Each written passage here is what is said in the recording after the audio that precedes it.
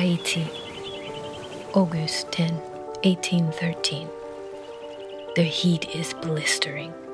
Far too warm to be stuffed into corseted lace and silk heels, but here we are. It's Coronation Day. A new Duke is to be appointed by King Henri Christophe. This day is seen as a blessing to most, but a bore to me. As a dressmaker, am I grateful for the business and the opportunity to showcase my designs? Yes, but I must confess, I find these world affairs tedious, unnecessary. My people, my father, fought a revolution to free us, and for what? So the king and his friends may parade around in gilded carriages? But it's a world my mother Aveline admires, longs for, if I'm to be completely transparent. And so, to please her, I've poured myself into one of the dresses I've made, on this sweltering day when I'd rather be swimming more than anything. My mother and I draw nearer to the palace, Sans-Souci. It is deemed by many to be the Versailles of the Caribbean. And while I've never been to France to confirm the comparison, even I must admit, our king has done it with style. You are now listening to Prestige the Podcast, Episode 1, Coronation Day. Léonie Bijou, stop lagging about. We're already late. We should be working, Mommy. You know we must repay Father's debt. They've sent several notices. I will not hear of such things on a day like this. Now hurry or we won't secure good seats. What is the rush, Mommy? We'll be shoved in the back of the palace. At best, our view will be obstructed by an enormous hat. At worst, the backside of the king's footmen. Commoners were permitted to attend only by the kindness of the new duke. We should be gracious to partake in any fashion. Oy. You know this day is important to me. Okay, then let us make haste. I was right. There are far too many people crammed back here. Pardon. Oh, it's no use. We won't be able to see a thing. Hey, I thought you didn't care. I've been dragged here against my will. It won't be for naught. Okay, let's get closer. Wait. Look, up there. A space in the rafters. We'll have a perfect vantage point. But we don't know how to get up there. I shall find a way. Come, follow me, Mommy. We aren't supposed to be wandering the corridors. The palace is in a frenzy. There must be 100 servants scurrying about. No one will notice us. I hope so. Oh, look at that cake, Leo. It's as tall as you. Is that for us? Don't be foolish, child. That cake is for the celebration following the ceremony. Nobility only. It seems they have more than enough to share. One corridor in this palace could fit 5 of our dress shops. Indeed. Isn't it grand? That's one word for it. Léonie, see that door in the corner? It must lead to the rafters. No servant is entering or exiting from it. Okay, I'll go first and confirm the area is clear. Wait for me here, Mommy. A man is pressed against a young maiden. Their hands explore each other's bodies, pulling, teasing. I can hardly tell where one ends and another begins. He covers her chest in a trail of light kisses. Perhaps I can escape unnoticed. They seem rather preoccupied after all. Ay. Get. I've knocked over a vase. The sound shatters any chances of an easy escape. They also kill any air of romance. The girl stops, quickly adjusts her skirts, and runs down the staircase. Her simple linen dress proves she must be a servant or tradeswoman at most. She's embarrassed, flustered. I barely see her face as she flees. Just a pearl-encrusted cross swinging around her neck. But the man has no shame. As he buttons his shirt, he locks eyes with me, his expression unreadable. Your dress is quite beautiful. Are you a member of the royal court? I'm sure I would have remembered you. No, I own a dress shop with my mother. A dress shop? Does my occupation offend you? Surprises, not offense. You look to be above such things. I'm not above or below anyone. I'll just dispose of this vase I've broken and be on my way. Nonsense. I'll call for a footman to clean it up. It is simply a vase I can manage.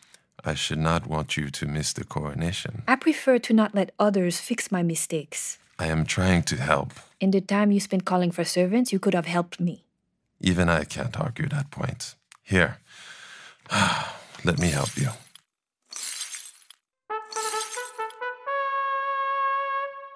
That sound signifies the coronation is to begin. Apologies, but I truly must go. I'd expect nothing more from a gentleman such as yourself.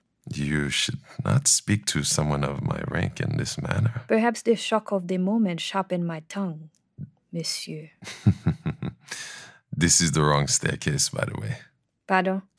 I assume you're sneaking around to find a better viewing spot for my father's coronation. Oh, your father is the new Duke Milot? Yes, and I've been to this palace many times. At the end of the corridor, the last door on your left, that staircase leads up to the rafters. No, you are mistaken. I am not. But I offer you a proposal. You keep my secret, and I shall keep yours. You have the grin of a man used to getting his way. I'm afraid I shall disappoint you. From this vantage point, we can see everything. Hundreds, if not thousands, of flowers line the grand hall of Sans-Souci Palace. Birds of paradise, orchids of every vibrant hue, palm fronds 4 feet tall, accented with peacock feathers. Golden columns frame the stage where the king and queen sit upon thrones. My mother's eyes are wide as the moon as she drinks in the spectacle eagerly. It seems a bit much. Too much is never enough. Mommy, do you see the queen's dress? The embroidery is exquisite. I should like to try something similar when we get home, though perhaps a lower waistline. You know I detest empire silhouettes, no matter how fashionable they may be. Now you're paying attention. There are things I could do if I had the resources. Don't tell me you've become a royalist at the first sign of luxury. Oh, Gade, look, Leo, it's him, the new Duke! My mother points excitedly at the procession. The royal priest holds an enormous golden cross overhead as he leads the new Duke and Duchess down a path strewn with flowers. Once they reach the king and queen, the priest dips his fingers into a bejeweled golden chalice filled with holy water. He does the sign of the cross over the Duke, then finds his place behind the king.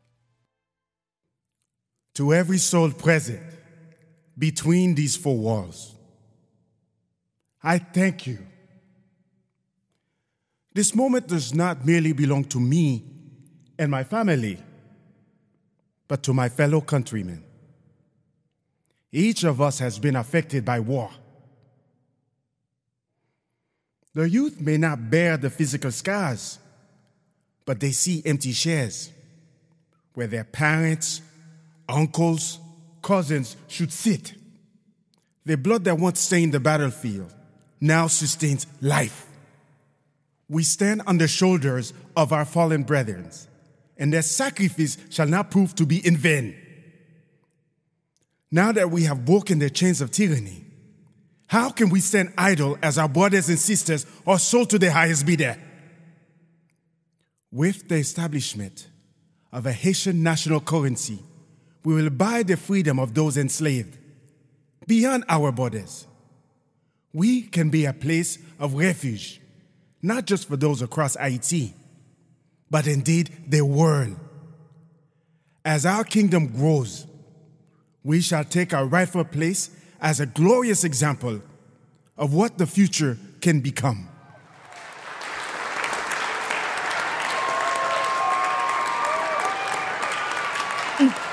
Even you cannot find fault in the Duke's speech, Leo. I must say, I cannot.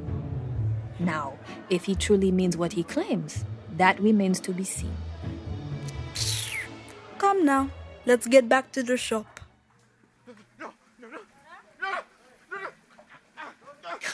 Ton, Mommy, do you see this? That man. They're leading him to the guillotine. Keep walking, Léonie. It does not concern us. Who is he? He is the former Duke of Milot. Oh!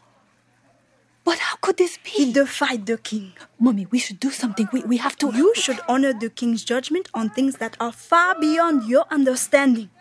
It seems you are trying to convince yourself more than me. Come now, you should not see this. No, Mommy, but Mommy... Leo, we must leave. Look away! Mommy! From the heights of the southeast tower, we see what the crowd on the other side of the palace cannot. I close my eyes at the last moment, but I can still hear the sound. The blade, as it slices through the air. The loud thud that ended the former duke's desperate shouts. On that day, I came to understand that this palace is a place of great beauty and great terror, where your life can be elevated or ended in a moment's notice. This is the king's court, where people will do anything for prestige, no matter the cost.